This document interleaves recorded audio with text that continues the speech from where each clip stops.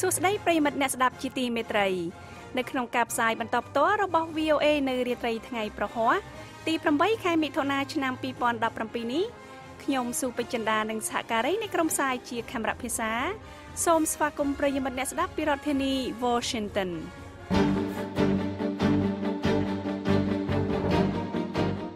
ជាកិច្ចចាប់ផ្ដើមលោកឈឹមសុមេតនឹងនាំមកជូនដើមរឿងព័ត៌មានសំខាន់ៗនៅរាត្រីនេះលោកខូមីនឹងធ្វើសកម្មអំពីការស៊ើបអង្កេតរបស់ការិយាល័យ FBI ប្រទេសកូរ៉េខាងជើងបានបាញ់ពិសោធន៍កាំជ្រួចមីស៊ីលចូលក្នុងសមុទ្រជប៉ុនប្រធានាធិបតីកូរ៉េខាងត្បូងនិយាយថាមិនសម្របសម្រួលផ្នែកសន្តិសុខទេក្រោយពីប្រទេសកូរ៉េខាងជើងបានបាញ់មីស៊ីលផ្លោងនៅព្រឹកថ្ងៃប្រហ័សនេះ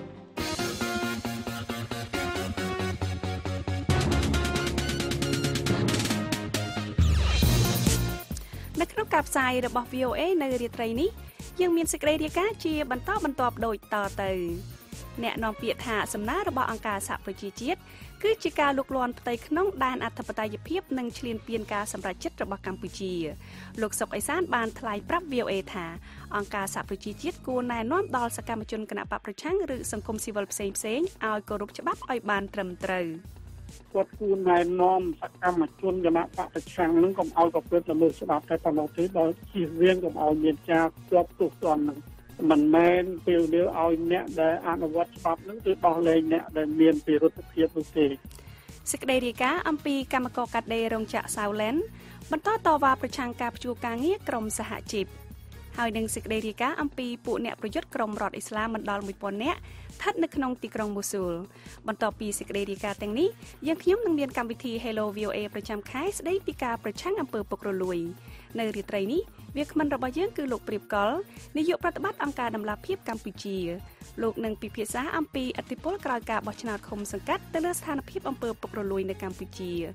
លោកអ្នកនាងនឹងបានស្ដាប់សេចក្តីរាយការណ៍ហើយនឹងកម្មវិធី Hello VOA នេះក្រោយព័ត៌មានអន្តរជាតិដែលផ្សាយផ្ទាល់ដោយលោកឈឹមសុមេតចាសសូមអញ្ជើញលោកសុមេតអរគុណលោកជីមខូមីនាយកការិយាល័យ FBI ត្រូវដកចេញពីតំណែងនិងមានប្រសាសន៍ប្រាប់គណៈកម្មាធិការ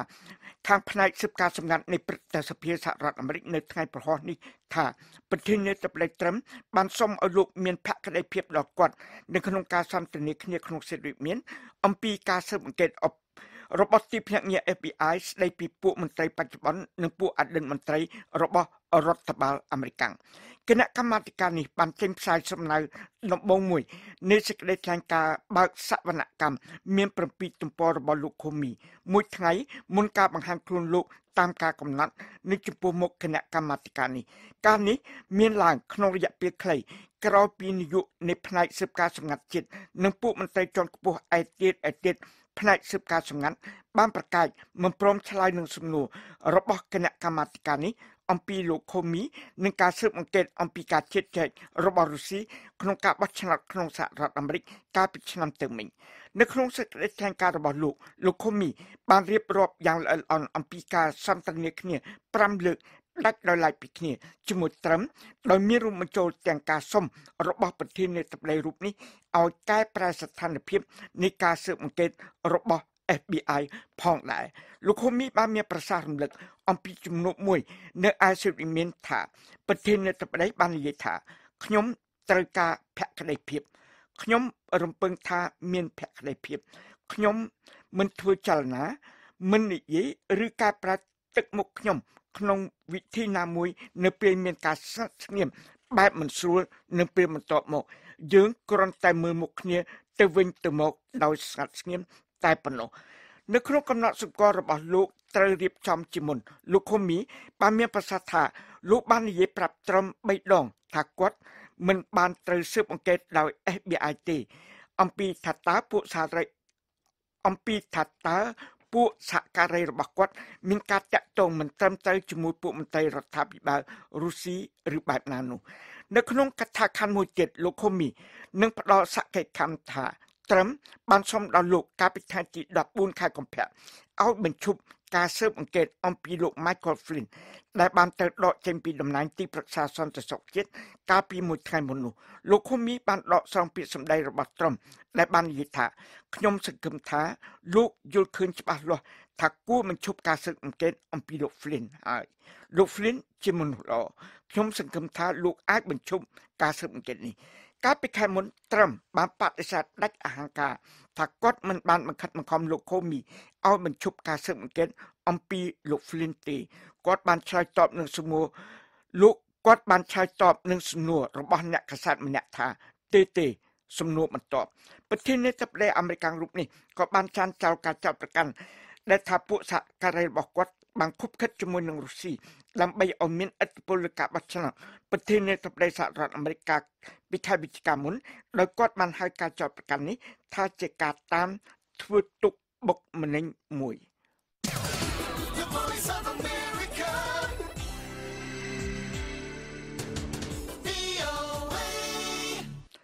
អស់លោកអ្នកកំពុងស្ដាប់ការផ្សាយព័ត៌មានដោយផ្ទាល់ពីបន្ទប់ផ្សាយសម្លេងលេខ10របស់ VOA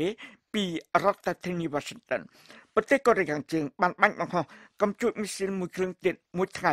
ក្រោយពីប្រទេសកូរ៉េខាងត្បូងបានផ្អាកការដាក់ពង្រាយប្រព័ន្ធប្រឆាំងនឹងកំជួចមីស៊ីលហៅថាប្រព័ន្ធ THAAD ការបង្ហោះកំជួចមីស៊ីលនេះបានប្រព្រឹត្តទៅកាលពីព្រឹកថ្ងៃពហុនេះពីទីក្រុងជាប់ឆ្នេរសមុទ្រវ៉ុនសានបើតាមការិយាល័យនៃក្រុមនាយអគ្គ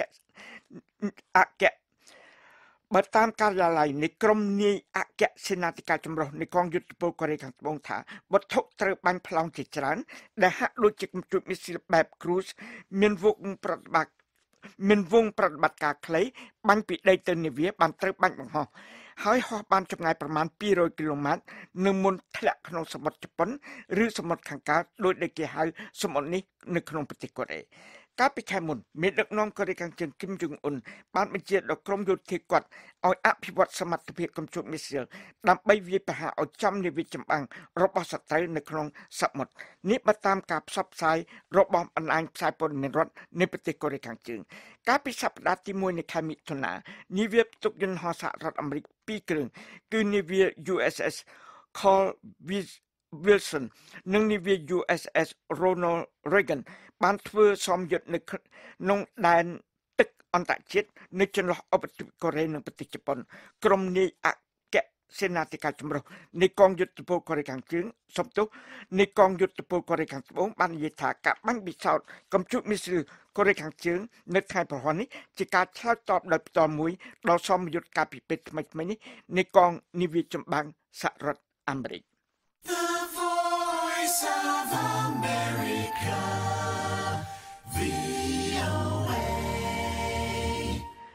ប្រធានាធិបតីកូរ៉េខាងត្បូងលោក Moon Jae-in បាននិយាយនៅថ្ងៃប្រហ័ននេះថាប្រទេសកូរ៉េខាងជើងគួរតែបញ្ឈប់ការបង្កហេតុដោយសារអាវុធបរមាណូនិងមីស៊ីលរបស់ផងខ្លួនជាបន្ទាន់បន្ទាប់ពីមានការសាកល្បងគ្រាប់មីស៊ីលដែលគេសង្ស័យថាជាគ្រាប់មីស៊ីលបាញ់កប៉ាល់កាលពីព្រឹកថ្ងៃប្រហ័ននេះលោក Moon Jae-in បាននិយាយយ៉ាងដូចនេះថាដោយខ្ញុំបានបញ្ជាក់ជាច្រើនដងរួចមកហើយរដ្ឋាភិបាលកូរ៉េខាងត្បូងនឹងមិនរៀថយឬក៏សម្របសម្រួលជាដាច់ខាតពាក់ព័ន្ធនឹងបញ្ហាសន្តិសុខជាតិនិងសុវត្ថិភាពរបស់ប្រជារាស្ត្រផងខ្លួនរដ្ឋាភិបាលកូរ៉េខាងត្បូងនឹងចាត់វិធានការដោយមិនងាករាយដើម្បីបញ្ឈប់ទាំងស្រុងនៃកម្មវិធីបរមាណូរបស់កូរ៉េខាងជើងតាមរយៈការដាក់ទណ្ឌកម្មនិងការចរចាក្រុមនាយអគ្គសេនាធិការចម្រុះកូរ៉េខាងត្បូងបានបញ្ជាក់ថាកូរ៉េខាងជើងបានបាញ់មីស៊ីលកាលពីព្រឹកថ្ងៃប្រហ័ននេះចេញពីទីក្រុងវ៉ុនសានដែលជាក្រុងជាប់ឆ្នេរសមុទ្រស្ថិតនៅភាគខាងកើតប្រទេសហើយគ្រាប់មីស៊ីលទាំងនោះហោះបានចម្ងាយប្រមាណ200គីឡូម៉ែត្រមុនពេលវាធ្លាក់ចូលក្នុងសមុទ្រជប៉ុនការសាកល្បងគ្រាប់មីស៊ីលលើកនេះគឺជាការសាកល្បងលើកទី4របស់កូរ៉េខាងជើងនៅក្នុងរយៈពេល1ខែ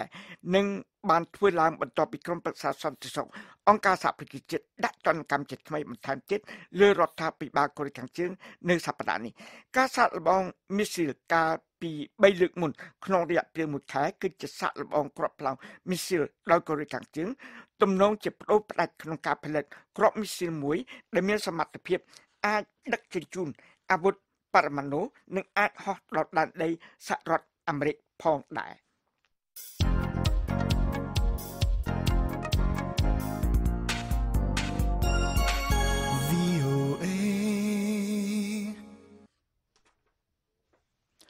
ការវាយប្រហារភេរវកម្មសឹងតែត្រូវពេលគ្នាទៅលើសភានៃប្រទេសអ៊ីរ៉ង់នៅភ្នំសពអតីតមេដឹកនាំអ៊ីរ៉ង់អាយ៉ាតុឡារូហូឡាខូមេនីបានបណ្ដាលឲ្យមានអរិភាពថ្មីទៀតនៅក្នុងភូមិភាគមជ្ឈិមបូព៌ាដែលមានភាពតានតឹងរួចស្រេចហើយមានមនុស្សយ៉ាងតិចណាស់12នាក់បានស្លាប់ហើយមានមនុស្ស42នាក់ទៀតបានត្រូវរបួសនៅក្នុងការវាយប្រហារកាលពីថ្ងៃពុធម្សិលមិញដោយពួកអ្នកវាយប្រហារកាន់កាំភ្លើងយន្តនិងអ្នកបំផ្ទុះក្របបែកអត្តឃាត2នាក់ដែលបានត្រូវអះអាងទាមទារការទទួលខុសត្រូវសឹងតែជាមិនទាន់ដោយពួករដ្ឋអ៊ីស្លាម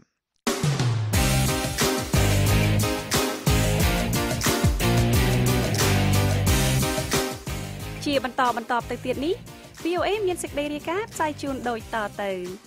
អ្នកនាំពាក្យថាសំណើរបស់អង្គការសហប្រជាជាតិគឺជាការលូកលាន់ផ្ទៃក្នុងដែនអធិបតេយ្យភាពនិងឈ្លានពានការសម្រេចចិត្តរបស់កម្ពុជា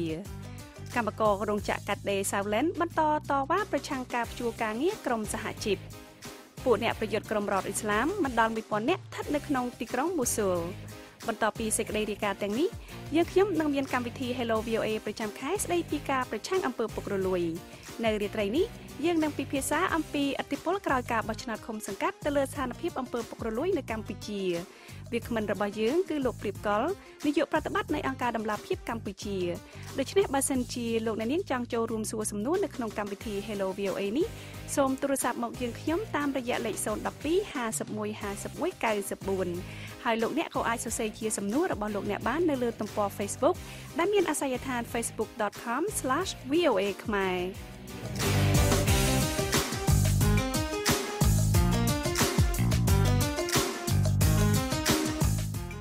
លោកអ្នកនាងកំពុងស្ដាប់ការផ្សាយបន្តផ្ទាល់របស់ VOA ពីរដ្ឋធានី Washington ឧត្តមស្នងការសិទ្ធិមនុស្សរបស់អង្គការសហប្រជាជាតិបានចេញសេចក្តីថ្លែងការណ៍មួយដោយអំពាវនាវឲ្យរដ្ឋាភិបាលកម្ពុជាបញ្ឈប់ការគំរាមកំហែងនយោបាយការចាប់ខ្លួនសកម្មជនសង្គមស៊ីវិលនិងសមាជិកនៃគណៈបកជំទាស់ដើម្បីធានានៅលំហសេរីភាពមុនការបោះឆ្នោតឆ្នាំ2018សេចក្តីអំពាវនាវនេះត្រូវបានច្រានចោលដោយមន្ត្រីរដ្ឋាភិបាលកម្ពុជានិងគណៈបកកណ្ដាលអំណាចកញ្ញាកាន់វិទ្យការនៃ VOA ធ្វើសេចក្តីរាយការណ៍លម្អិតពីរាជធានីភ្នំពេញដូចតទៅនៅថ្ងៃប្រហ័សនេះមន្ត្រីរដ្ឋាភិបាលនិងគណៈបកកណ្ដាលអំណាចទាត់ចោលការអំពាវនាវរបស់ឧត្តមស្នងការសិទ្ធិមនុស្សអង្គការសហប្រជាជាតិដែលសូមឲ្យមានការដោះលែងសកម្មជនដែលកំពុងជាប់ឃុំមុនការបោះឆ្នោតឆ្នាំ2018ដោយលើកហេតុផលថាជាការលូកលាន់ផ្ទៃក្នុងដែនអធិបតេយ្យភាពនិងជាការឈ្លានពានការសម្រេចចិត្តរបស់កម្ពុជាកាលពីថ្ងៃពុធកន្លងទៅការិយាល័យឧត្តមស្នងការពិសេសទទួលបន្ទុកផ្នែកសិទ្ធិមនុស្សរបស់អង្គការសហប្រជាជាតិក្នុងតំបន់អាស៊ានបានចេញសេចក្តីថ្លែងការណ៍មួយអំពាវនាវឲ្យមានការបើកសិទ្ធិសេរីភាពឲ្យបានទូលាយឡើងវិញសម្រាប់អង្គការសង្គមស៊ីវិលនៅកម្ពុជាក្នុងសេចក្តីថ្លែងការណ៍ដែលសរសេរដោយលោកស្រីកាទីយ៉ាស៊ីរីស៊ីតំណាងរងនៃការិយាល័យឧត្តមស្នងការសិទ្ធិមនុស្សអង្គការសហប្រជាជាតិក្នុងតំបន់អាស៊ានប្រចាំនៅក្នុងទីក្រុងបាងកកបានបញ្ជាក់ផងដែរថាបើទោះជាការបោះឆ្នោតឃុំសង្កាត់អាណត្តិនេះមានភាពល្អប្រសើរជាងអាណត្តិបោះឆ្នោតមុនប៉ុន្តែមានរបាយការណ៍ដែលទទួលបានជាច្រើនមុនការបោះឆ្នោតបង្ហាញថាមានអ្នកនយោបាយគណៈបកប្រឆាំងមួយចំនួនរងការគំរាមកំហែងនិងរារាំងមិនឲ្យធ្វើយុទ្ធនាការបោះឆ្នោតហើយថាមានសង្គមស៊ីវិលដែលជាអ្នកខ្លំមើលការបោះឆ្នោតមួយចំនួនក៏បានរងការបំផិតបំភ័យនិងយាយីរំខានផងដែរយ៉ាងណាក៏ដោយមន្ត្រីជាន់ខ្ពស់រដ្ឋាភិបាលនៅថ្ងៃប្រហ័សនេះបានច្រានចោលការលើកឡើងដែលថាមានការគំរាមកំហែងទាំងនោះព្រមទាំងបដិសេធមិនដោះលែងសកម្មជនផ្សេងៗដែលកំពុងជាប់ឃុំតាមការអំពាវនាវលោកផៃស៊ីផានអ្នកនាំពាក្យរដ្ឋាភិបាលរបស់លោកហ៊ុនសែនប្រាប់ VOA នៅរសៀលថ្ងៃប្រហ័សនេះថាការលើកឡើងពីភាពអវិជ្ជមាននៅកម្ពុជាគឺជាការតាក់តែងសេចក្តីថ្លែងការណ៍ដោយគ្មានមូលដ្ឋានការពិតលោកបន្ថែមថាការលើកឡើងទាំងនោះគឺជាការលូកលាន់ផ្ទៃក្នុងដែនអធិបតេយ្យភាពនិងជាការឈ្លានពានការសម្រេចចិត្តរបស់កម្ពុជាជនដែលជាប់ពិរុទ្ធឬក៏ជាប់បន្ទុកតុលាការអានេះជាការងារយុត្តិធម៌ដែលទាំងអស់គ្នារួមគ្នាប្រឆាំងនឹងនីតិរដ្ឋភាពហើយគួរតែគាត់រៀបចំនីតិរដ្ឋភាពនោះហើយដែលធានានៅលទ្ធិប្រជាធិបតេយ្យនិងសម្រាប់ធ្នាប់ស្ថិរភាពនៅក្នុងសង្គមដើម្បីពង្រឹងលទ្ធិប្រជាធិបតេយ្យតទៅទៀតអ្វីដែលគាត់និយាយមានឆន្ទៈរបស់គាត់ផ្ទាល់ទេប៉ុន្តែនីតិរដ្ឋតុលាការគឺជាស្ថាប័នមួយដែលគាត់មានសមត្ថកិច្ចក្នុងការវិនិច្ឆ័យក្តីតែឈរទៅលើអង្គហេតុអង្គច្បាប់ហើយនិងនីតិវិធីស្រដៀងគ្នានេះដែរលោកសុកអេសានអ្នកនាំពាក្យគណៈបកប្រជាជនកម្ពុជាដែលជាគណៈបកកាន់អំណាចប្រាប់ VOA នៅថ្ងៃប្រហ័សនេះថារដ្ឋាភិបាលកម្ពុជាមិនបានគៀបសង្កត់ឬគំរាមកំហែងជនណាម្នាក់នោះទេលោកបន្ថែមថាអង្គការសហប្រជាជាតិគួរណែនាំដល់សកម្មជនគណៈបកប្រឆាំង ឬសង្គមស៊ីវិលផ្សេងៗឲ្យគោរពច្បាប់ឲ្យបានត្រឹមត្រូវគាត់គួរណែនាំសកម្មជនគណៈបកប្រឆាំងនឹងកុំឲ្យប្រព្រឹត្តល្មើសច្បាប់តែប៉ុណ្ណោះទេដោយជៀសវាងកុំឲ្យមានការជាប់ទោសទណ្ឌនឹងមិនមែនពេលនេះឲ្យអ្នកដែលអនុវត្តច្បាប់នឹងគឺដោះលែងអ្នកដែលមានពិរុទ្ធភាពនោះទេបាទវាត្រូវតែអំពាវនាវឲ្យអ្នកប្រព្រឹត្តល្មើសច្បាប់នឹងកុំឲ្យបន្តអនុវត្តប្រព្រឹត្តល្មើសច្បាប់តទៅទៀតតែប៉ុណ្្នឹងទេរហូតមកដល់ពេលនេះសកម្មជនគណៈបកប្រឆាំងប្រមាណជា16នាក់មន្ត្រីនិងអតីតមន្ត្រីការពារសិទ្ធិមនុស្សអាត65នាក់រួមទាំងអ្នកស្រីទេពវណ្ណីសកម្មជនបង្កក់ម្នាក់កំពុងជាប់ឃុំឃាំងពីបទល្មើសផ្សេងៗគ្នារដ្ឋាភិបាលអះអាងថាទោះកំហុសរបស់ពួកគេម្នាក់សុទ្ធតែជាការបង្កឲ្យមានអសន្តិសុខក្នុងសង្គមស្របពេលដែលមជ្ឈដ្ឋានជាតិនិងអន្តរជាតិមួយចំនួនលើកឡើងថាពួកគេរងការចាប់ឃុំខ្លួនដោយមូលហេតុនយោបាយនិងបានអំពាវនាវឲ្យរដ្ឋាភិបាលដោះលែងពួកគេឲ្យមានសេរីភាពជាច្រើនដងលោកអំសំអាតប្រធានការិយាល័យបច្ចេកទេសស៊ើបអង្កេតនៃអង្គការការពារសិទ្ធិមនុស្សលីកាដូលើកឡើងថាលោកគាំទ្រចំពោះសេចក្តីថ្លែងការណ៍របស់ឧត្តមស្នងការអង្គការសហប្រជាជាតិដែលបានអំពាវនាវឲ្យមានការដោះលែងសកម្មជនសិទ្ធិមនុស្សនិងបញ្ឈប់ការគំរាមកំហែងលើសកម្មជនផ្សេងៗទៀតមុនការបោះឆ្នោតឆ្នាំ2018ខាងមុខលោកបន្ថែមថារដ្ឋាភិបាលគួរតែដោះលែងសកម្មជនទាំងនោះឲ្យមានសេរីភាពដើម្បីបង្ហាញថាការគោរពសិទ្ធិមនុស្សនៅកម្ពុជាមានភាពល្អប្រសើរនិងជៀសវាងការរិះគន់ពីអន្តរជាតិជាបន្តបន្ទាប់វាអាចจะមានការរិះគន់ជាបន្តបន្ទាប់ហើយជាពិសេសអង្គការអន្តរជាតិសហគមន៍អន្តរជាតិគេនៅតែរិះគន់ថាវាជាសម្ពាធមួយនៃការរឹតបន្តឹងសិទ្ធិសេរីភាពនិងការបញ្ចេញមតិនៅក្នុងប្រទេសកម្ពុជាយើងបាទកម្ពុជាទើបតែបញ្ចប់ការបោះឆ្នោតជ្រើសរើសក្រុមប្រឹក្សាឃុំសង្កាត់កាលពីថ្ងៃទី4ខែមិថុនាកន្លងទៅគណៈបកប្រជាជនកម្ពុជារបស់លោកនាយករដ្ឋមន្ត្រីហ៊ុនសែនដែលកាន់អំណាចជាង30ឆ្នាំនៅតែឈ្នះនាំមុខដោយបានប្រកាសថាខ្លួនទទួលបានសម្លេងមេឃុំសង្កាត់ដល់ទៅ1158ចំណែកគណៈបកសង្គ្រោះជាតិរបស់លោកកឹមសុខាទទួលបានសម្លេងជាមេឃុំសង្កាត់ជិត500នៅទូទាំងប្រទេសក្នុងចំណោមឃុំសង្កាត់សរុបចំនួន1646រាយការណ៍ពីរាជធានីភ្នំពេញនាងខ្ញុំកាន់វិជ្ជការ VOAលោកអ្នកនាងកំពុងតែស្ដាប់ការផ្សាយរបស់ VOA សម្លេងសាររដ្ឋអាមេរិកពីរដ្ឋធានី Washington ការហាមឃាត់ក្រុមសហជីព10នាក់និងកម្មករម្នាក់មិនឲ្យធ្វើការនៅរោងចក្ររបស់ក្រុមហ៊ុន Southland Company ក្នុងសង្កាត់ចាំចៅ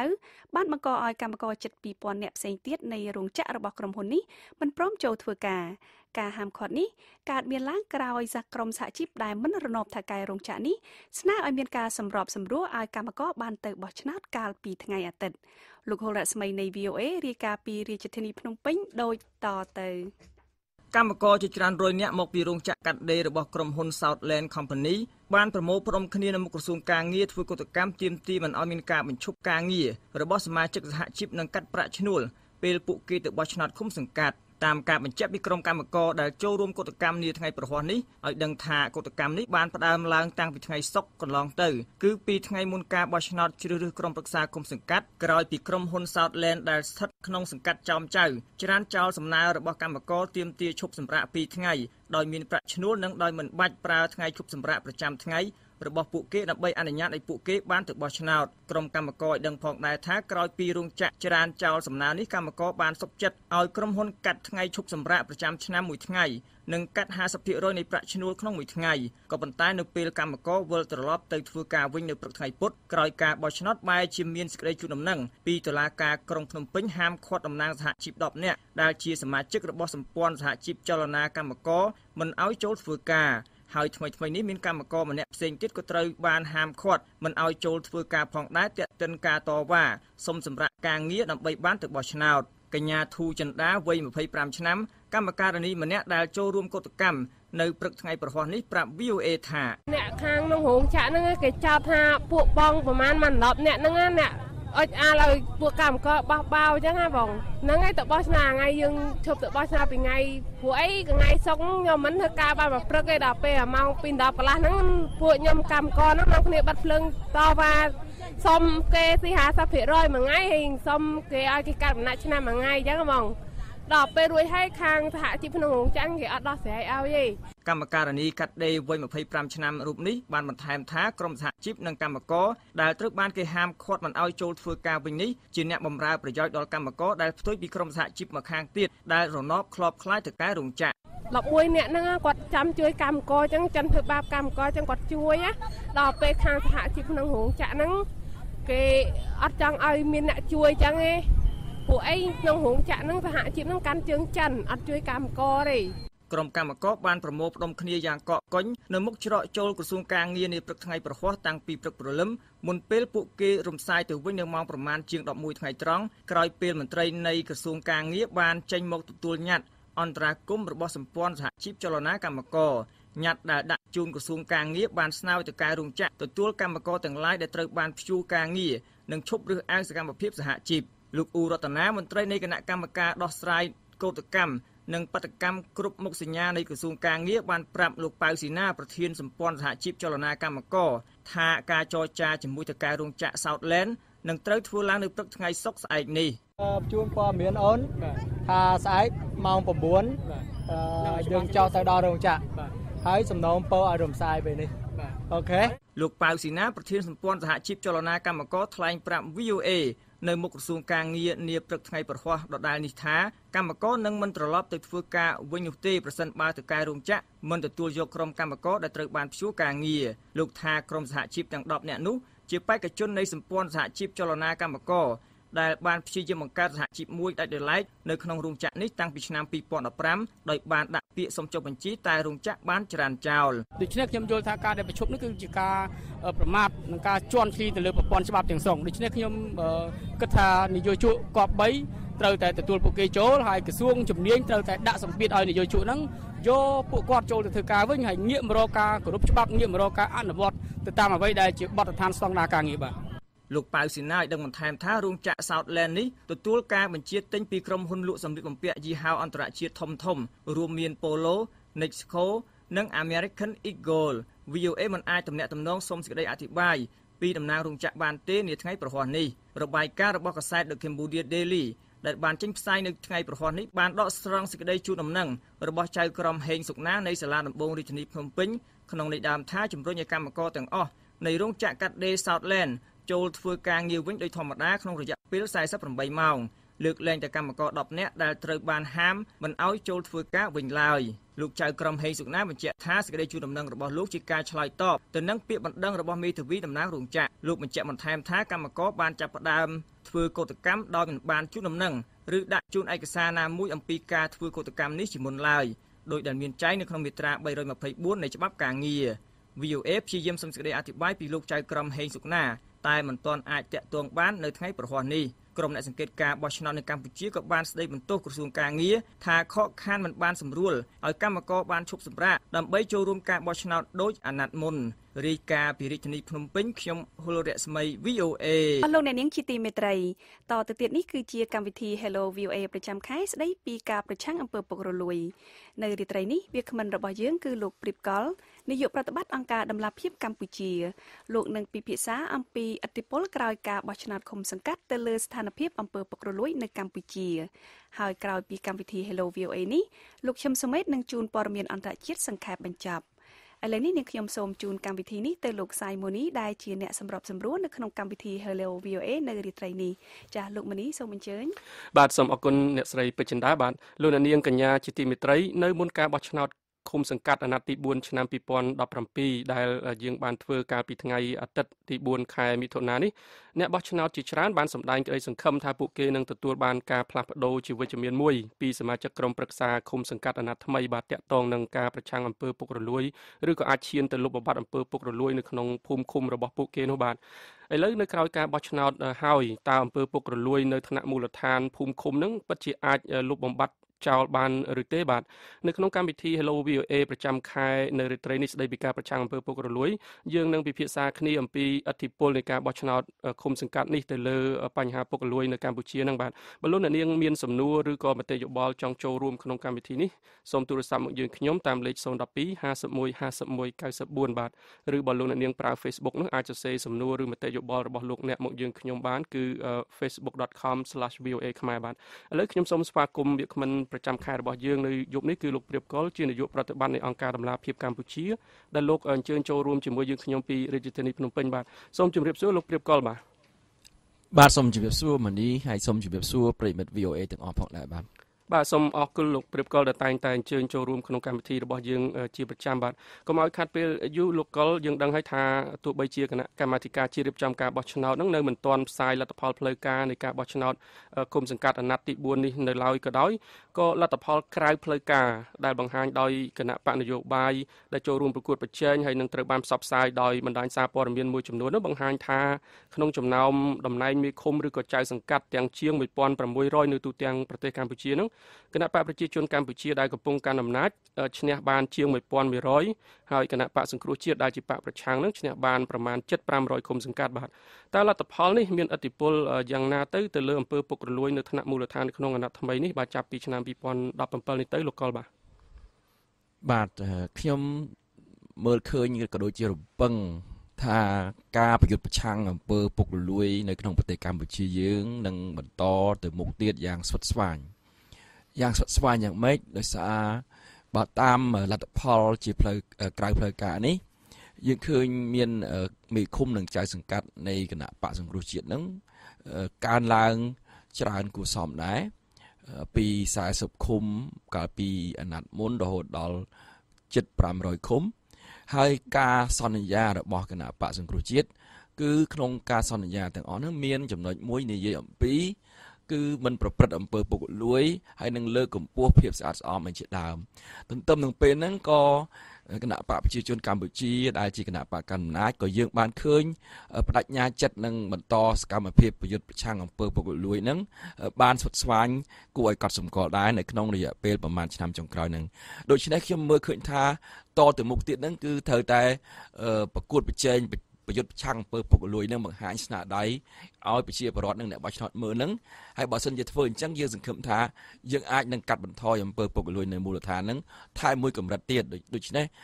យើងគិតថាការប្រឆាំងអំពើពុករលួយនឹងបន្តទៅមុខយ៉ាងសកម្មហើយកាន់តែសកម្មជាងមុនទៀតបាទសូមអរគុណលោកព្រៀបកលបាទឥឡូវយើងមានលោកអ្នកស្ដាប់ម្នាក់ដែលកំពុងទូរស័ព្ទចូលបាទចង់សួរសំណួរឬក៏បញ្ចេញមតិយោបល់នោះគឺលោកប៊ុនហាក់ពីខាងក្រុងប៉ោយប៉ែតបាទខេត្តបន្ទាយមានជ័យបាទសូមជម្រាបសួរលោកប៊ុនហាក់បាទបាទលោកជំរាបសួរបងលោកព្រៀបកលបាទសូមជម្រាបសួរបាទសូមអញ្ជើញបាទខ្ញុំមានសំណួរមួយព្រោះកាលកន្លងមកវាមានការពុករលួយដូចជាបញ្ហាដូចស្រុកយើងនៅស្រុកខ្មែរយើងនេះវាមានស្ថាប័នពុករលួយអញ្ចឹងការស្ថាប័នពុករលួយនេះគាត់ដូចមើលទៅដូចអត់មានប្រសិទ្ធភាពក្នុងការដោះស្រាយពីបញ្ហាអីទេប៉ុន្តែគ្រាន់តែថាខ្ញុំនឹងសង្ឃឹមថានៅការបោះឆ្នោតពីការបោះឆ្នោតនេះខ្ញុំនឹងសង្ឃឹមថាអំពើពុករលួយប្រហែលជាមានការកាត់បន្ថយយ៉ាងខ្លាំងព្រោះអីបានថាអញ្ចឹងអ្នកនយោបាយគាត់ប្រហែលជាគាត់ដឹងខ្លួនថាគាត់កំពុងតែមានការប្រុងប្រយ័ត្នហើយព្រោះមានការគេថាគណៈបកនយោបាយគាត់មានការដេញដោលពាក្យគ្នាដល់ពេលនោះប្រហែលជាអាចមានការប្រុងប្រយ័ត្នហើយប៉ុន្តែខ្ញុំឃើញអំពើពុករលួយកន្លងមកដូចជាបញ្ហាប្រជាពលរដ្ឋឃើញនៅប្រជាពលរដ្ឋនៅក្រុងប៉ោយប៉ែតនេះគឺគាត់មានការតវ៉ារហូតទៅដល់81លើកប៉ុន្តែមិនទាន់មានស្ថាប័នប្រឆាំងអំពើពុករលួយណាមានការស៊ើបអង្កេតទេដល់ថ្នាក់គាត់ចេញសេចក្តីថ្លែងការណ៍ឲ្យមានការស៊ើបអង្កេតហើយមន្ត្រីពាក់ព័ន្ធនឹងទៀតអត់មានទេបាទហើយចំណុចមួយទៀតបាទលោកប៊ុនហាក់អាចអញ្ជើញចេញឆ្ងាយពីរថយន្តបន្តិចបានទេបាទដោយសារមានសម្លេងកង់នេះបាទហើយឲ្យមានការស៊ើបអង្កេតហ្នឹងដល់អញ្ចឹងស្ថាប័នពុករលួយហ្នឹងគាត់អត់មានការជឿចាត់ទុកដែរអញ្ចឹងដោយសារតែចេះទេដោយសារយើងមើលទៅកន្លងមកហ្នឹងដោយសារបើសិនជាការអំពើពុករលួយហ្នឹងដោយសារមកពីស្ថាប័នកម្ពុជាបើនិយាយចំមកបើសិនជាស្ថាប័នក្រោមគាត់ល្អឲ្យគាត់រឹតនៅអំពើពុករលួយហើយថ្នាក់លើស្អាតស្អំខ្ញុំជឿថាប្រហែលជាអត់មានទេក៏ប៉ុន្តែបើសិនជាស្ថាប័នខាងលើនឹងអត់ទាន់មានស្អាតស្អំដល់អញ្ចឹងស្ថាប័នក្រោមនោះគាត់អាងថាខ្លួនគាត់មេគាត់ពុករលួយជាងគាត់ទៀតរឿងអីដែលគាត់ខ្លាចប្រព្រឹត្តនៅអំពើពុករលួយ បាទសំណួរខ្ញុំតែប៉ុណ្្នឹងឯងបងជំរាបលាបងអរគុណបាទសូមអរគុណលោកប៊ុនហាក់បាទខ្ញុំអាចសង្ខេបបានអ្វីដែលលោកលើកឡើងមកគឺថាលោកហាក់ដូចជាមានសុទិដ្ឋិនិយមក្នុងការមើលឃើញស្ថានភាពពុករលួយនៅថ្នាក់មូលដ្ឋានហ្នឹងលោកលើកឡើងថាដោយសារតែស្ថានភាពវិវត្តចុងក្រោយនេះគឺថាមានមេឃុំថ្មីអីចឹងទៅហើយគណៈបកប្រឆាំងនិងគណៈបកកាន់អំណាចហ្នឹងមានភាពប្រកៀកប្រកិតគ្នាហ្នឹងអាចថាមេឃុំដែលឡើងកាន់តំណែងថ្មីហ្នឹងមិនសូវជាហ៊ានប្រព្រឹត្តអំពើពុករលួយដោយសារតែចិត្តបោះឆ្នោតឆ្នាំក្រោយអញ្ចឹងហើយប្រហែលជាអាចជំរុញស្ថានភាពពុករលួយនោះមានលក្ខណៈប្រសើរឡើងហើយបើខ្ញុំអាចស្ដាប់បានគឺថាលោកគិតថាស្ថាប័នដែលប្រឆាំងអំពើពុករលួយនៅក្នុងប្រទេសកម្ពុជាហ្នឹងមិនទាន់ធ្វើការដែលមានប្រសិទ្ធភាពទេបើខ្ញុំអាចសួរលោកកុលបានតើឥឡូវមេឃុំដែលទើបនឹងជាប់ឆ្នោតថ្មីទាំងពីខាងគណៈបកសង្គ្រោះជាតិក្តីឬពីខាងគណៈបកប្រជាជនឬក៏គណៈបកទូចៗផ្សេងទៀតដែលអាចនឹងឈ្នះដែរហ្នឹងតើនឹងអាចមានលទ្ធភាពឬសមត្ថភាពឬក៏អំណាចអីទៅប្រឆាំងអំពើពុករលួយនៅក្នុងថ្នាក់មូលដ្ឋានហ្នឹងទេលោកកុលបាទនៅថ្នាក់មូលដ្ឋានគាត់ប្រកាសជាអាចមានលទ្ធភាពអាចធ្វើបានសំខាន់បំផុតគឺ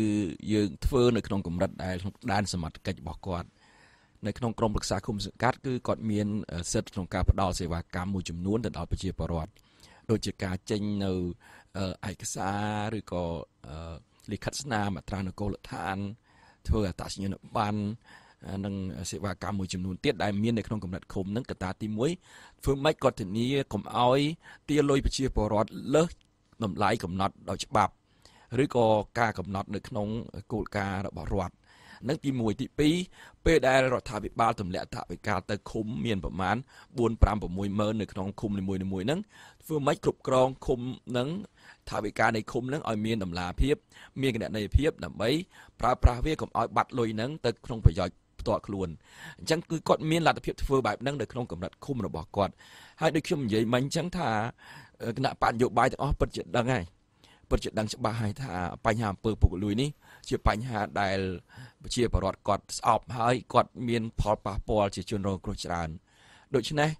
ការប្រកួតប្រជែងដណ្ដើមប្រជាប្រិយភាពឬក៏ចង់បានការគ្រប់គ្រងពីប្រជាពលរដ្ឋសម្រាប់ការបោះឆ្នោតនេះមិនមានគណៈបកណាដែលត្រូវមើលរំលងបញ្ហាអំពើពុករលួយទេ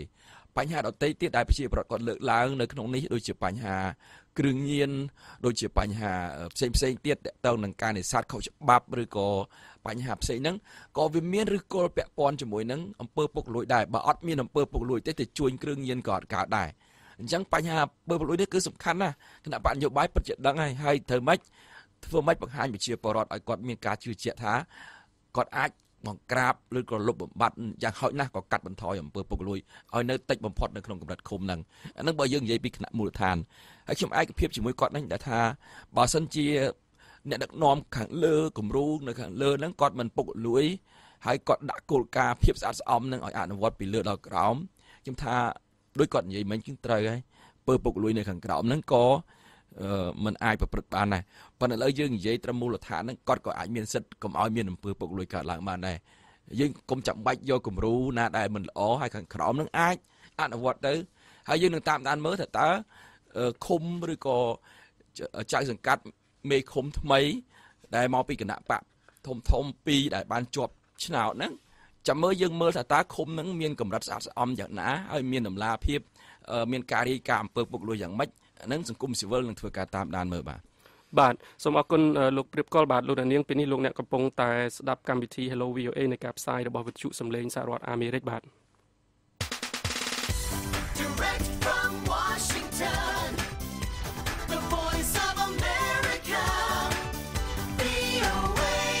បាទពេលនេះយើងកំពុងជជែកពិភាក្សាគ្នាអំពីឥទ្ធិពលក្រោយការបោះឆ្នោត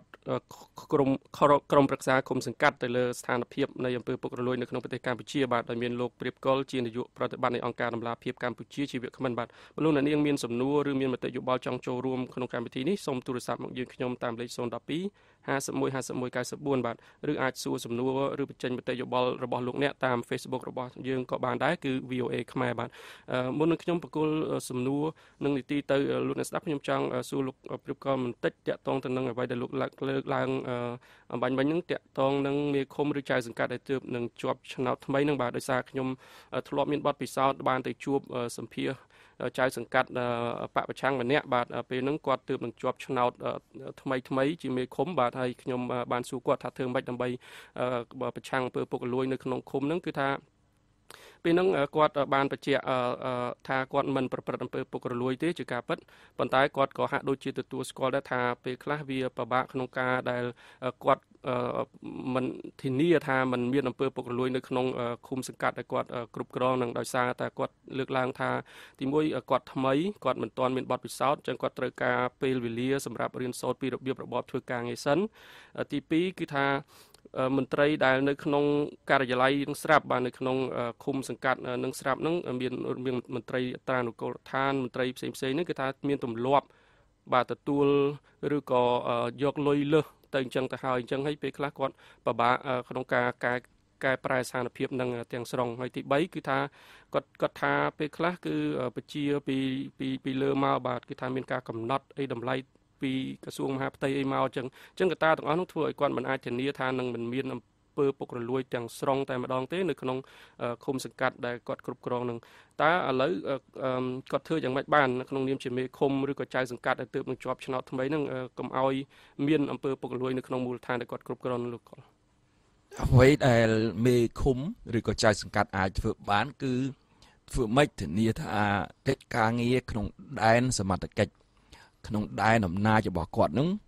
គឺធ្វើកុំឲ្យមានអំពើពុករលួយអញ្ចឹងយើងត្រូវមើលពីក្នុងច្បាប់ថាតើក្រមរក្សាឃុំសង្កាត់មេ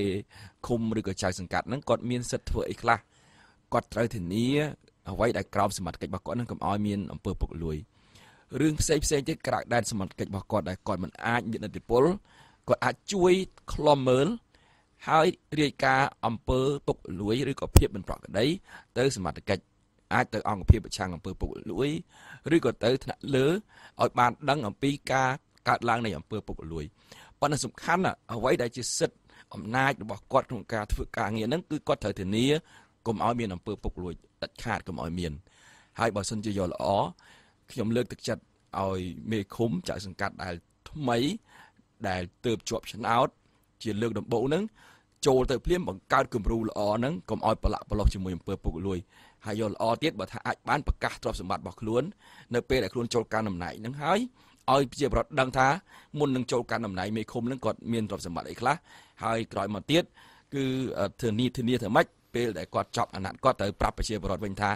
កាន់តំណែងប្រហែលឆ្នាំនេះគាត់មិនមានអីចំណូលឬក៏មានចំណូលតាមប្រភពស្របច្បាប់ផ្សេងដែលមិនបានមកពីប្រភពអំពើពុករលួយបើគាត់ធ្វើគំរូនឹងបាននេះគឺជាស្តង់ដារថ្មីមួយសម្រាប់ក្រមរក្សាឃុំសង្កាត់នៅក្នុងកន្លែងដែលគាត់បង្កើតគំរូនឹងបាទសូមអរគុណលោកព្រៀបកលឥឡូវខ្ញុំចង់បកគលនីតិនេះទៅលោកស៊ូយៀនបាទដែលកំពុងរងចាំសួរបាទសូមអធិស្ឋានលោកស៊ូយៀនដែលឲ្យរងចាំយូរបាទឥឡូវសូមអញ្ជើញសួរសំណួរមកត្រង់លោកព្រៀបកលតែម្ដងបាទសូមអញ្ជើញ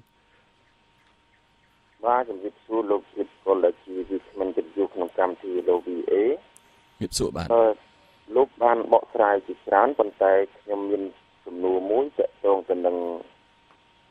មន្ត្រីជំនាញប៉ុស្តិ៍នគរបាលឃុំដែលជាអ្នកប្រយុទ្ធប្រឆាំងទៅនឹងបញ្ហាជួញដូរគ្រឿងញៀនផ្ទាល់ប៉ុន្តែឧបមាថាបើមេឃុំបកប្រឆាំងហ្នឹងគាត់ឃើញថាមន្ត្រីនឹងមិនសូវសកម្មគាត់សុំដូរទៅបែរជាមិនមានលទ្ធភាពក្នុងការដោះដូរបានដោយសារតែមន្ត្រីនៅខាងមហាផ្ទៃហ្នឹងវាជាតែបណ្ដោយរបស់គាត់យ៉ាងម៉េចមេឃុំចៅសង្កាត់ហ្នឹងពិបាកក្នុងការជ្រុញច្រានតែដែលនៃប៉ុស្តិ៍ហ្នឹងដើម្បីកម្ចាត់ការជួញដូរគ្រឿងញៀនណាទី1ទី2ខ្ញុំឃើញការប្រកាសទទួលស្គាល់លទ្ធផលរបស់លោកព្រៀបកុលហាក់ដូចជាលឿនថាការបោះឆ្នោតនឹងប្រព្រឹត្តទៅដោយសេរីយុត្តិធម៌ប៉ុន្តែនៅមូលដ្ឋាននេះប្រពន្ធមេភូមិមនុស្សធានភូមិនឹងដល់ជាអន្តរាយអ្នកស្រុកថាយកសរងគេហើយមិនព្រមបោះឆ្នោតឲ្យប៉ុន្តែបែរជាខាងអង្គភាពឆាំងពើពុករលួយទទួលស្គាល់ថាការបោះឆ្នោតនោះជាសេរីត្រឹមត្រូវយុត្តិធម៌មានន័យថាគ្មានការទិញដូរឬគ្មានការគំរាមកំហែងគ្មានការទិញទឹកចិត្តនឹងមិនហៅសេរីយុត្តិធម៌ដល់គាត់ឲ្យសរងគេឲ្យជាស្បត់ដល់អញ្ចឹងហើយបែរទៅជាខាងលើទទួលស្គាល់ខ្ញុំហាក់ដូចជា ដល់ស្ដាយតែទៅលៀនពេកណាសូមមានជាបលប៉ុណ្ណឹងសូមអរគុណបាទសូមអរគុណលោកស៊ូយឿនបាទខ្ញុំចែកជា2ចុះបើសិនជាយើងមានពេលលោកកុលខ្ញុំចង់ឲ្យកប្តានលោកឆ្លើយតបទៅនឹងសំណួរទី2តាក់ទងទៅនឹងការអង្កេតការពីខាងក្រមរបស់លោកហើយនឹងការចេញរបាយការណ៍ពីក្រមរបស់លោកនឹងខ្ញុំចង់ឲ្យលោកឆ្លើយសំណួរទី1សិនថាតើឥឡូវខ្ញុំចង់ភ្ជាប់ទៅនឹងសំណួររបស់អ្នកសួររបស់យើងម្នាក់គឺលោកឈ្មោះសេកសុខាតាក់ទងទៅនឹងសំណួររបស់លោកស៊ូយឿននឹងដែរលោកសុខាសួរថាតើមេឃុំឬចៅសង្កាត់ដែលទើបជាប់ឆ្នោតថ្មីនឹងអាចកាត់បន្ថយអំពើពុករលួយបានឬមិនបានប្រសិនបើមិនបានតើហេតុអ្វីប្រសិនបើបានតាមរបៀបណាបាទអញ្ចឹងតាក់ទងទៅនឹងលោកស៊ូយឿនដែរដែលថាមានមន្ត្រីថ្នាក់លើអីមានអន្តរាគមន៍អីនោះតើវាបានឬមិនបានបាទសូមអញ្ជើញលោកព្រៀបកលបាទសូមអរគុណលោកស៊ូយឿនទី1ខ្ញុំសូមកោតសរសើរដែលមានវិធានការយ៉ាងហោចណាស់ក៏ហ៊ានស្នើសុំឲ្យមានការផ្លាស់ប្ដូរមន្ត្រីជំនាញប៉ុស្តិ៍នៅតាមឃុំហ្នឹងអញ្ចឹងជាការចាប់ផ្ដើមធ្វើសកម្មភាពដ៏ត្រឹមត្រូវមួយហើយដោយសារគាត់គ្មានសិទ្ធិក្នុងការសម្រេចគាត់យ៉ាងហោចណាស់ក៏បានធ្វើការស្នើសុំដែរអញ្ចឹងក្នុងន័យនេះមានន័យថាបើសិនជាគាត់បន្តធ្វើការតស៊ូមតិដោយប្រើរូបភាពផ្សេងទៀតឧទាហរណ៍ឲ្យប្រជាពលរដ្ឋចូលរួមដើម្បីធ្វើញត្តិទាមទារដើម្បីដូរប៉ូលីសនៅឃុំហ្នឹងហើយមានការគ្រប់គ្រងពីប្រជាពលរដ្ឋនៅក្នុងភូមិឬក៏ឃុំហ្នឹងឲ្យបានច្រើនសម្ពាធនេះខ្ញុំគិតថាអាចនឹងធ្វើឲ្យសមត្ថកិច្ចថ្នាក់លើនឹងពិចារណាដោយសារគាត់ក៏មិនចង់ឲ្យមានការថ្នាក់ចិត្តជាមួយប្រជាពលរដ្ឋដែរបើគាត់តែខ្លួនឯងស្នើសុំខ្ញុំគិតថាមិនទាន់គ្រប់គ្រាន់ទេពីព្រោះទី1គាត់នៅក្នុងគណៈបកក្រៅរដ្ឋាភិបាលទៅទៀតគណៈបកប្រឆាំងទៅទៀតអញ្ចឹងគាត់ត្រូវការចូលរួមពីប្រជាពលរដ្ឋគ្រប់គ្រងញត្តិរបស់គាត់ដើម្បីសុំដូរមេប៉ូលីសឬក៏មន្ត្រីប៉ូលីសថ្នាក់ឃុំ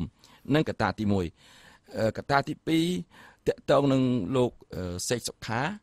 ខ្ញុំបានជម្រាបអំពីវិធានការថាត្រូវធ្វើម៉េចហើយដើម្បីកាត់បន្ថយឬក៏លុបបំបាត់អំពើពុករលួយនៅឃុំហ្នឹងដូចខ្ញុំបានជម្រាបខាងដើមអញ្ចឹងធ្វើម៉េចមេឃុំគាត់ត្រូវធ្វើជាគំរូខ្លួនគាត់ហ្នឹងគឺមិនពុករលួយហើយគាត់ត្រូវដាក់ការងារ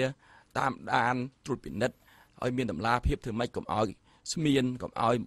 សមាជិកក្រុមប្រឹក្សាភិបាលនៅក្នុងអាណត្តិនៅក្នុងសមត្ថកិច្ចរបស់គាត់ហ្នឹងប្រព្រឹត្តអំពើពុករលួយកើតគាត់ត្រូវធ្វើគំរូនឹងឲ្យបានហើយរឿងផ្សេងក្រៅពីសមត្ថកិច្ចរបស់គាត់អាហ្នឹងគាត់មិនអាចទទួលខុសត្រូវបានទេប៉ុន្តែមិនក្រមអាណត្តិក្រមសមត្ថកិច្ចរបស់គាត់ហ្នឹងត្រូវតែធ្វើឲ្យបានហើយសំណួរតទៅនឹងរឿងសេចក្តីថ្លែងការណ៍ស្តីអំពីដំណើរការនៃថ្ងៃបោះឆ្នោតខ្ញុំសូមជម្រាបបន្តិចការដែលយើងចេញសេចក្តីថ្លែងការណ៍គឺយើងវាតម្លៃនៅក្នុងថ្ងៃបោះឆ្នោតនេះគឺថ្ងៃអាទិត្យទី4ខែមិថុនានេះយើងមើលឃើញជាទូទៅជារួមគឺការបោះឆ្នោតនឹងប្រព្រឹត្តទៅដោយរលូនដោយសន្តិភាពហើយមានបញ្ហាមិនប្រក្រតីបន្តិចបន្តួចដែលមិនមែនជាបញ្ហាធំដុំប៉ះពាល់ដល់លទ្ធផលនៃការបោះឆ្នោតអញ្ចឹងខ្ញុំបានជម្រាបយើងផ្ដោតទៅលើថ្ងៃបោះឆ្នោតនៅក្នុងការចេញសេចក្តីថ្លែងការណ៍ជាបឋមហើយក៏យើងបាននិយាយអំពីទស្សនវិជ្ជាបរិយាកាសមុនការបោះឆ្នោតដែលយើងបានលើកឡើង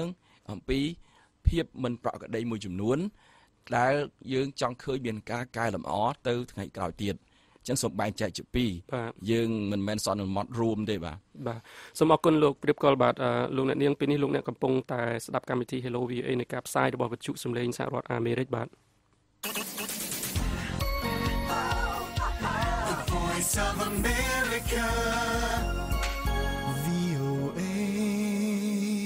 បាទពេលនេះយើងកំពុងពិភាក្សាគ្នាអំពីឥទ្ធិពលក្រោយការបោះឆ្នោតឃុំសង្កាត់ទៅលើស្ថានភាពអំពើពុករលួយនៅក្នុងប្រទេសកម្ពុជាបាទដោយមានលោកព្រៀបកលជានាយកប្រតិបត្តិនៃអង្គការដំណាភៀបកម្ពុជាជាវាគ្មិនបើលោកអ្នកនាងមានសំណួរអាចទូរស័ព្ទមកយើងខ្ញុំតាមលេខ012 51 51 94បាទឬលោកអ្នកអាចសួរសំណួរតាម Facebook របស់យើងបានដែរគឺ VOA ខ្មែរបាទឥឡូវយើងមាន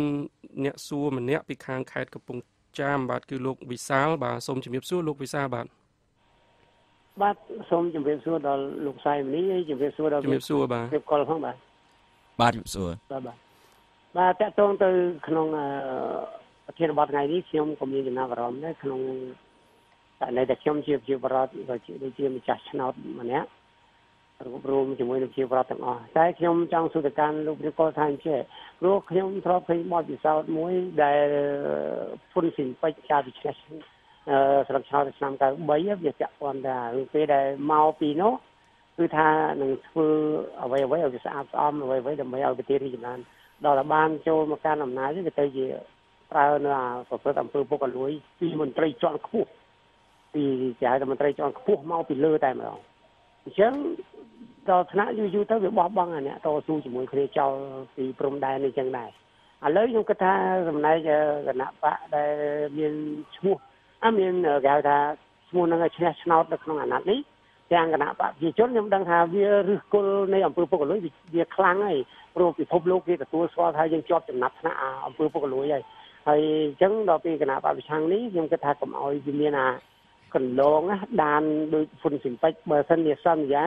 ធ្វើឲ្យបានប៉ុន្តែគ្រាន់ថាបើសិនជាមិនមានអំណាចនៅក្នុងដៃទេក៏មិនអាចធ្វើអ្វីកើតដែរជួនកាលទៅយើងចង់ធ្វើអំពើពុករលួយក៏ធ្វើមិនបានដែរព្រោះនៅក្នុងនោះមានគណៈបកប្រជាជននិងគណៈបក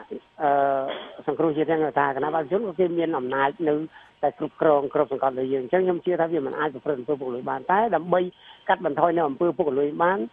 គួរតែថាយើងសួរការលោកព្រាគាត់ថាតើប្រជាពលរដ្ឋដែលគាត់ដឹងច្បាស់ថាចៅសង្កាត់មេឃុំណាមួយដែលបានប្រព្រឹត្តអំពើពុករលួយតើយើងត្រូវឲ្យប្រជាជនគាត់ធ្វើយ៉ាងដូចម្ដេចដើម្បីរកវិធីដើម្បីថាធ្វើឲ្យមេឃុំហ្នឹងទទួលស្គាល់ខ្លួនឯងថាជាអ្នកប្រព្រឹត្តអំពើពុករលួយហើយតើត្រូវដកតំណែងហ្នឹងដកចេញពីប្រជាពលរដ្ឋឬមួយក៏ដកចេញពីមេបកខ្លួនឯងណាអានេះខ្ញុំចង់សួរតែប៉ុណ្្នឹងឯងបាទ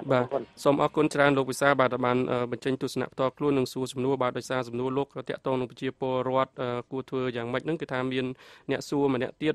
ពីខាង Facebook បាទឈ្មោះសេងកំហួរ KH សួរស្តៀងគ្នាដែរចឹងខ្ញុំសូមភ្ជាប់សំណួរហ្នឹងទៅលោកព្រៀបកលតែម្ដងណាសេងកំហួរ KH ហ្នឹងសរសេរថាក្រោយពីទទួលបានលទ្ធផលបោះឆ្នោតហ្នឹងតើប្រជាពលរដ្ឋត្រូវដើរតួនាទីដូចម្តេចខ្លះដើម្បីជំរុញឲ្យគណៈបកដែលឈ្នះឆ្នោតនីមួយៗនឹងអនុវត្តតាមពាក្យសន្យាក្នុងអំឡុងពេលឃោសនាបាទសូមជួយលោកព្រៀបកលបាទសូមអរគុណបាទការចាប់អារម្មណ៍របស់គាត់នេះគឺមានចំណុចយើងគួរឲ្យយើងពិចារណាច្រើនចំណុចដែរ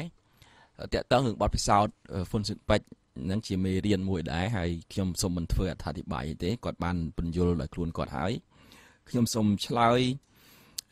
តើតើនឹងទូនីតិប្រជាពលរដ្ឋទូនីតិប្រជាពលរដ្ឋគាត់ត្រូវធ្វើម៉េចឲ្យក្រុមប្រឹក្សាគុំសង្កាត់ឬក៏មេឃុំចៅសង្កាត់ដែលជាប់ឆ្នោត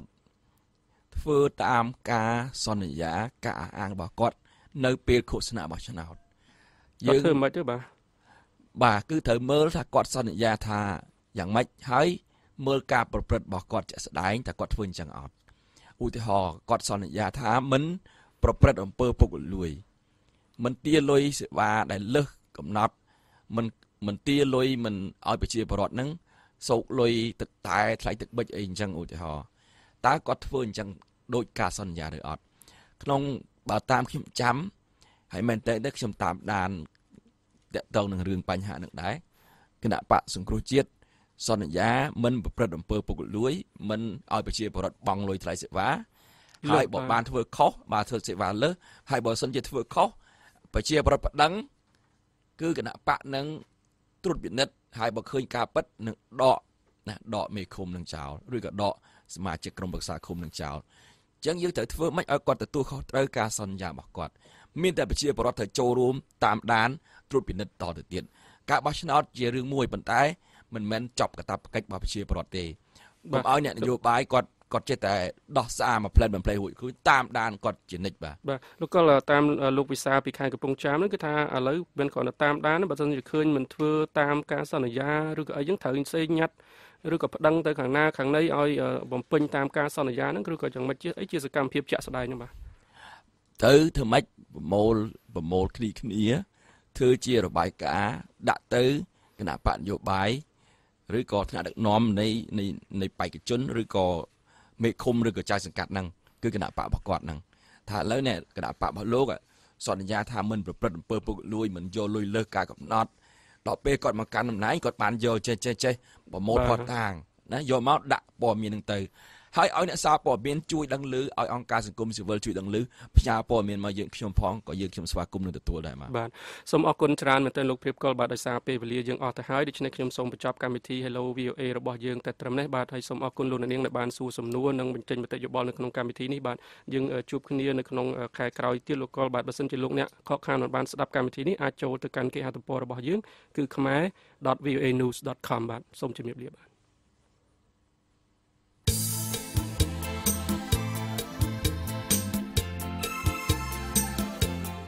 លោកអ្នកនាងជាទីមេត្រីនៅក្នុងការផ្សាយរបស់ VOA នៅព្រឹកស្អែកនេះពីម៉ោង 5 ដល់ម៉ោង 5:30 នាទីសូមលោកអ្នកនាងរងចាំស្ដាប់សេចក្តីរាយការណ៍ព័ត៌មានថ្មីៗពីប្រទេសកម្ពុជាពីតំបន់អាស៊ីនិងពីជុំវិញពិភពលោក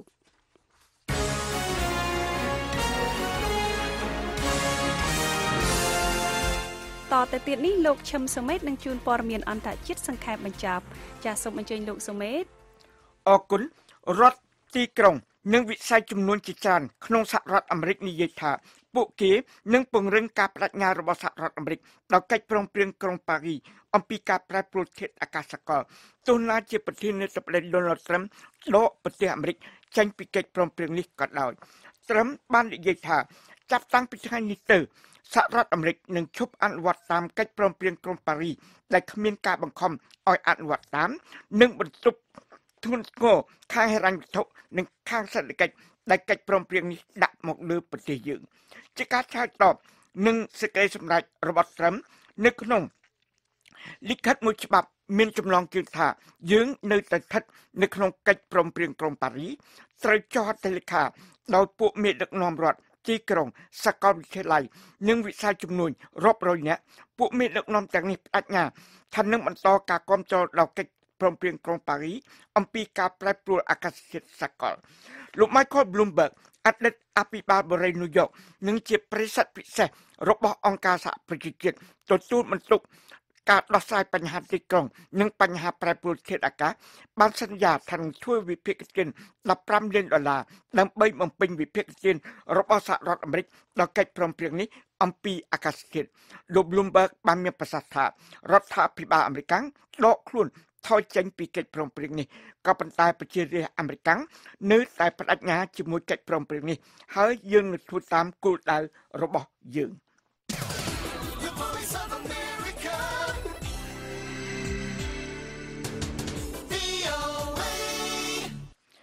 ក្រុមអ្នកបោះឆ្នោតក្នុងប្រទេសអង់គ្លេសបោះឆ្នោតនៅថ្ងៃប្រហ័ននេះដើម្បីជ្រើសរើសសមាជិករដ្ឋសភាភាសាអង់គ្លេសថា House of Commons ដែលជាសភាជាន់ទាបរបស់ប្រទេសនេះនៅក្នុងការបោះឆ្នោតមួយដែលលោកស្រីនាយករដ្ឋមន្ត្រី Theresa May សម្រេចចិត្តឲ្យធ្វើកាលពីខែមេសានៅពេលលោកស្រីស្វាស្វែងឲ្យមានការគ្រប់គ្រងនៅមុនកិច្ចចរចាដើម្បីដកប្រទេសអង់គ្លេសចេញពីសហភាពអឺរ៉ុបគេរំពឹងថានឹងដឹងលទ្ធផលនៃការបោះឆ្នោតសម្រាប់កៅអី650ក្នុងរដ្ឋសភាអង់គ្លេសនៅព្រឹកថ្ងៃសុក្រស្អែកនៅពេលលោកស្រីអំពាវនាវឲ្យមានការបោះឆ្នោតនេះគណៈបកអភិរក្សនិយមរបស់លោកស្រីនាំមុខច្រើននៅក្នុងការស្ទង់មតិសាធារណៈហើយមានសមាជិកច្រើនបន្តិចនៅក្នុងសភាការគ្រប់គ្រងនេះបានចុះថមថយកាលពី2-3ខែកន្លងទៅនេះក៏ប៉ុន្តែការស្ទង់មតិនៅមុនការបោះឆ្នោតនៅថ្ងៃអង្គារនេះបង្ហាញថាគណៈបកអភិរក្សនិយមនាំមុខគណៈបកការងារដែលជាគណៈបកប្រឆាំងធំជាងគេនៅក្នុងប្រទេសអង់គ្លេសThe Voice of America ការិយាល័យសិទ្ធិមនុស្សអង្គការសហប្រជាជាតិបាននិយាយនៅថ្ងៃប្រហ័ននេះថាខ្លួនមានរបាយការណ៍គួរឲ្យជឿទុកចិត្តបានដែលបញ្ជាក់ថាពួកយុទ្ធជនរដ្ឋអ៊ីស្លាមនៅក្នុងប្រទេសអ៊ីរ៉ាក់បានសម្លាប់ជនស៊ីវិលយ៉ាងតិចណាស់231នាក់ដែលបានខិតខំព្យាយាមរត់គេចខ្លួនចេញពីផ្នែកខាងលិចនៃទីក្រុងម៉ូស៊ូលការសម្លាប់មនុស្សត្រូវរាយការណ៍នេះបានកើតមានឡើងនៅចន្លោះថ្ងៃទី26ខែឧសភានិងថ្ងៃទី3ខែមិថុនានៅក្នុងសង្កាត់ Al-Shifa ហើយមានចាក់ចិននឹងក្រុមជនដែលបានខិតខំព្យាយាមចេញពីតំបន់កាន់កាប់ដោយពួករដ្ឋអ៊ីស្លាមទៅកាន់កន្លែងកាន់កាប់ដោយកងទ័ពរដ្ឋាភិបាលអ៊ីរ៉ាក់អង្គការសហប្រជាជាតិក៏បាននិយាយដែរថាខ្លួនកំពុងស៊ើបអង្កេតអំពីសេចក្តីរាយការណ៍ស្តីពីការស្លាប់នៃពួកជនស៊ីវិលឯទៀតដោយសារការវាយប្រហារតាមអាកាសក្នុងសង្កាត់ Zal Shuni ញឹកផ្នែកខាងលិចនៃទីក្រុងម៉ូស៊ូលដែលបានបណ្ដាលឲ្យមនុស្សពី50នាក់ទៅ80នាក់បាត់បង់ជីវិត វិបត្តិការទូតរវាងប្រទេសកាតានិងប្រទេសជិតខាងនៅក្នុងតំបន់ឈូងសមុទ្រប៉ែកកំពុងដាក់ឥទ្ធិពលនយោបាយរបស់ប្រទេសចិនក្នុងភូមិភាគមជ្ឈមបូព៌ាក្នុងថេសនៅពេលដែលរដ្ឋាភិបាលក្រុងប៉េកាំងបញ្ចេញសាច់ដុំសេដ្ឋកិច្ចខ្លួននៅទីនោះជាមួយការផ្ដាំគំនិតផ្នែកពាណិជ្ជកម្មខ្សែក្រវ៉ាត់ផ្លូវមួយរបស់ផងខ្លួនហៅកាត់ថា BRI មានទឹកប្រាក់រាប់លានដុល្លារក៏ប៉ុន្តែពួកអ្នកធ្វើវិភាគនិយាយថាគម្រោងជាច្រើននៃកម្មវិធីខ្សែក្រវ៉ាត់ផ្លូវមួយរបស់ប្រទេសចិនមានភាពជាការប៉ងប្រាថ្នាច្រើនជាងការពិតដោយមានរួមបញ្ចូលគម្រោងការតាក់ទិននឹងពួកប្រទេសក្នុងតំបន់ឈូងសមុទ្រប៉ែកដែលផ្ដល់ឲ្យប្រទេសចិនដែលមានសេដ្ឋកិច្ចធំទី2ក្នុងពិភពលោកនៅអានុភាពតិចជាងការរំពឹងទុកដើម្បីបំពេញមុខនទីរបស់ផងខ្លួននៅក្នុងតំបន់នោះ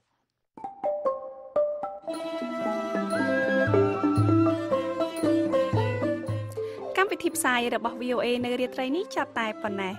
ប៉ុន្តែលោកអ្នកនាងនៅអាចស្ដាប់ឬអានព័ត៌មានរបស់ VOA ឡើងវិញបានតាមរយៈគេហទំព័រយើង khmer.voanews.com